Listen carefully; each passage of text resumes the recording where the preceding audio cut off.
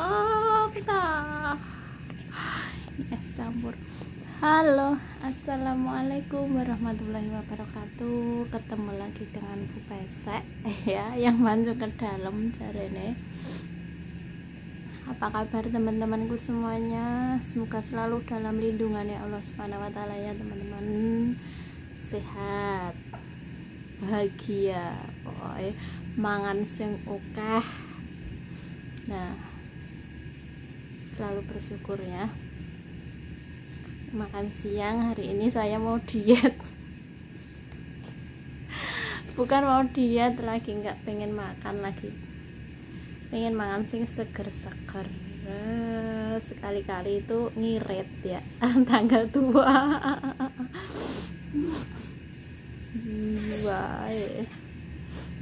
Yang belum makan ini seger loh teman-teman, soalnya nanti kalau makan nasi ininya esnya nggak kemakan. Ini sebenarnya es sing dipasah ngono kae loh teman-teman ya.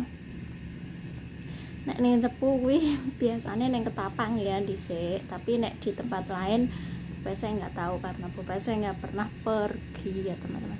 Ayo dicobain, tak icipi ya. Bismillahirrahmanirrahim. Manis.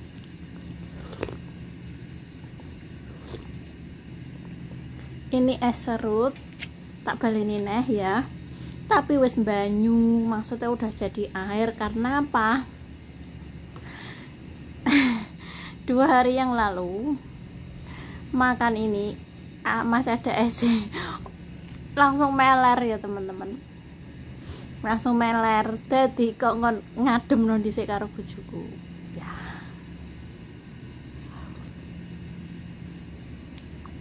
Ini bocah TK,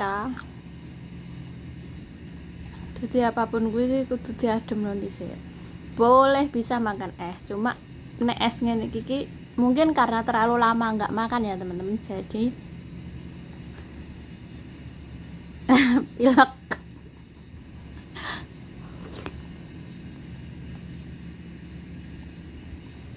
Ini ada puding, nah ada kacang merah besar, ada kacang hijau, ada kacang merah kecil.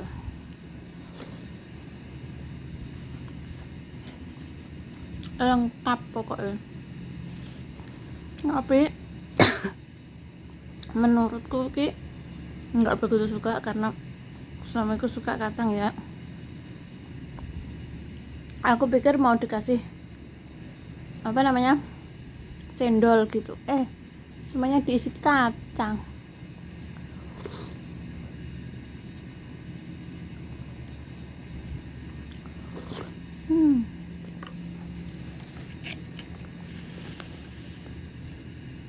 Dan ada biskuit, lama banget. Ini isinya coklat.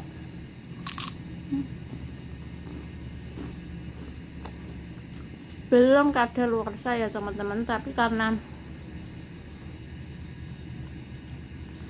majikan saya itu kan dapat banyak banget, kalau nggak salah kiriman dari Amerika dan Australia. Itu kan beli rumput ya teman-teman, dapat banyak banget. Dan saya waktu itu dikasih 2 kardus. Satu kardusnya itu ada 10 bungkus begini.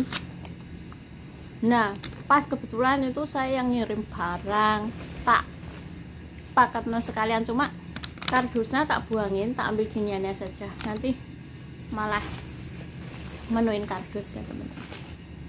Ini judulnya apa ya? Saya mau cerita ya teman-teman, sedikit cerita, nanti nggak tahu berapa menit ya. Untuk apa namanya, para teman-teman yang mau datang ke Taiwan ya, kemarin kan banyak yang nanya ke saya, kalau seandainya belum kuat mentalnya, terus apa namanya, belum kuat batinnya, itu jangan pernah, maksudnya jangan pernah nyobain untuk keluar negeri ya teman-teman.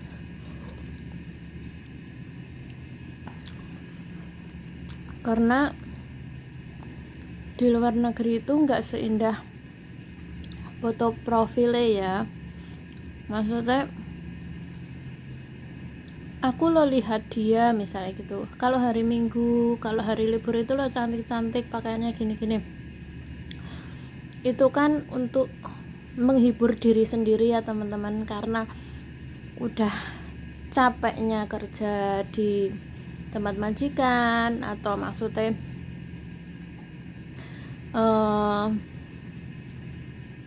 jenuh dengan pekerjaan, dimarahin majikan kalau salah gitu kan.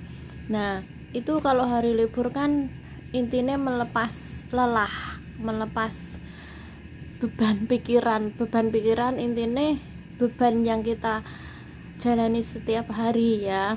Nah aku kok ngelihat kamu tuh enak banget gitu. Apakah saya harus memperlihatkan kesedihan kalian ke kalian? Kan tidak teman-teman. Semua orang itu akan berpura-pura bahagia gitu.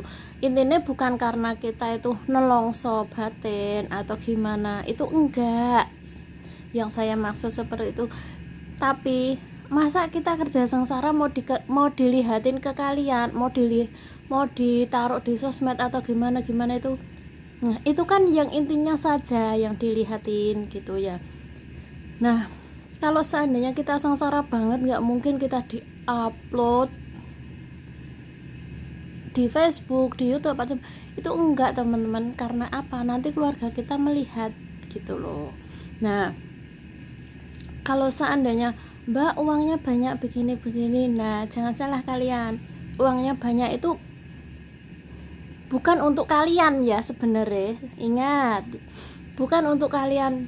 Kita yang ada di sini itu juga ingin bahagia ya teman-teman. Nah kalau seandainya dikasih ya terima kasih. Apalagi yang hobi ngutang ini ya, apalagi yang hobi ngutang gitu. Wong diutangi ngono loh, gak oleh gini-gini. Kalian pernah tahu nggak kerja di luar negeri itu ngempet apa? Tangis, sedih, kecewa, derita, itu yang dialami tiap hari, tapi nggak pernah ada suaranya teman-teman. Makanya kalau seandainya kalian kok telepon tiba-tiba, piye kabarmu, yang pernah lama banget nggak ada kabar, tiba-tiba ada kabar, piye kabarmu, terus kita jawab baik, terus aku silai duite. Nah sebelum kalian tanya kabar seperti itu dan ngomong seperti itu, sebenarnya kalian malu nggak teman-teman gitu loh. Ini bukan nggak semuanya ya, tapi yang saya alami ya. Nah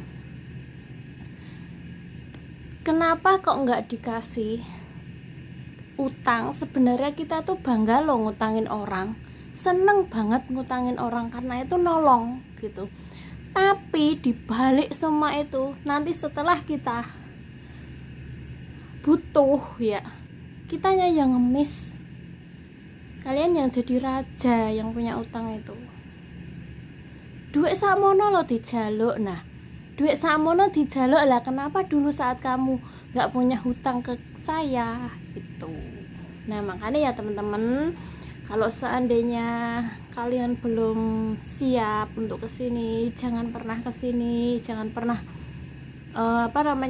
coba-coba untuk ke luar negeri atau ke Hong Kong, ke Taiwan, ke Singapura, itu jangan dulu. Maksudnya atine ditatakno dhisik, opo aku sanggup diseneni wong. Nah opo aku sanggup gak mangan, opo aku sanggup gak adus gitu ya. Karena apa? Di negara Cina intinya ya kayak Taiwan itu kan ya Cina ya, Hong Kong itu juga, air itu mahal teman-teman ya. Mohon maaf banget ya, buang air besar itu nggak boleh cebok. Nah nggak boleh cebok. Nah terus ya kalau dapat majikan yang baik itu boleh ini, tapi nggak semua ya, garis besar tidak semuanya ya, itu nggak boleh cebok. Nah mandi satu hari cuma 1 kali teman-teman, Kalau orang Indonesia kan biasanya kan gerah sedikit, saya mau sholat harus mandi gini. Nah, kalau di sini nggak bisa, mandi juga harus 1 kali, dan 1 kali pun itu juga nggak boleh lama-lama teman-teman. Karena apa? Ini saya nggak ngomongin orang lain ya, tapi ngomongin saya sendiri. Nanti ada yang tersinggung ya. Saya pernah dulu di sini ada 2 orang, 2 orang TKW. Nah, 1 jaga ama, yang 1 saya. Nah, itu tuh nggak boleh mandi, harus 1 kali. Katanya apa? Lang fei shui. Maksudnya sayang air, buang-buang air. Emang ngapain kamu kok mandi gitu. Pokoknya ini nggak boleh lah ya teman-teman. Dan kamar mandi itu harus kering, nggak boleh basah gitu. Jadi kalau misalnya buang air besar itu nggak boleh cebok ya teman-teman, harus pakai tisu gitu. Apakah kita bisa? Orang Indonesia udah biasa seperti itu gitu loh ya. Nah, makan ini saya nggak ngomongin orang lain ya teman-teman. Dulu saya di sini makan pun masya Allah, kalau musim panas begini itu majikan saya nggak makan nasi ya teman-teman, cukup makan es krim, itu udah kenyang. Nah, apakah orang Indonesia sanggup pagi roti 1, siang es krim, malamnya mie? Kalau kalian 2 tahun 3 tahun bisa nggak seperti itu? Nah gitu loh. Makanya lihat, didengerin ya, maksudnya video saya ini didengerin, jangan di skip. Ini saya ngomong apa yang saya alami, saya nggak pernah ngomong orang lain ya, karena saya nggak pernah tahu kehidupan orang lain ya teman-teman. Saya tuh sampai nangis ya, dulu berat badan saya hampir 72 kalau nggak salah, gemuk banget ya dulu saya itu. Nah, saya datang ke sini belum ada 1 tahun, itu berat badan saya 43 kalau nggak 45, belum ada 1 tahun itu teman-teman ya. Yang kalian, ibu saya nggak pernah tahu ya, karena dulu ya itu saya nggak pernah telepon emak.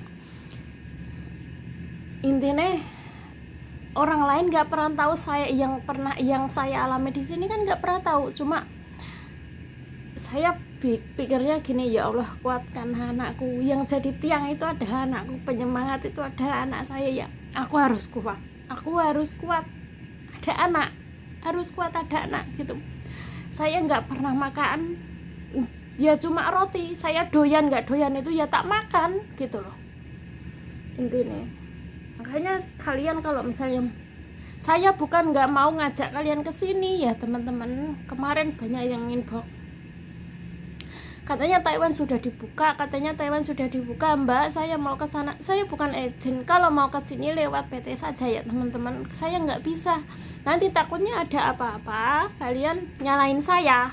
Nah, kalau kalian sukses, kalian mau lupa dengan saya, silahkan gitu loh ya. Tapi kalau kalian ada apa-apa, pasti kalian nyarinya ke saya. Ngomongnya cuma nggak enak.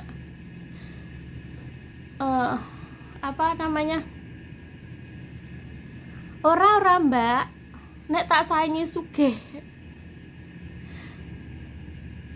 Saya nggak pernah iri dengan orang kaya teman-teman. Saya nggak pernah iri dengan orang kaya. Kalau seandainya saya iri dengan orang kaya, mungkin hari ini juga saya udah kaya. Kalau memang saya sepenuhnya mikirin dunia ya. Sampean salah besar, belum kenal saya. Jadi garis besar itu orang Mbak nek tak kalai sugih. Salah kalian sampean ngomong begitu dengan saya ya teman-teman. Bukan teman-teman ini ada, cuma saya nggak mau nyebut itu siapa namanya ya. Pernah itu.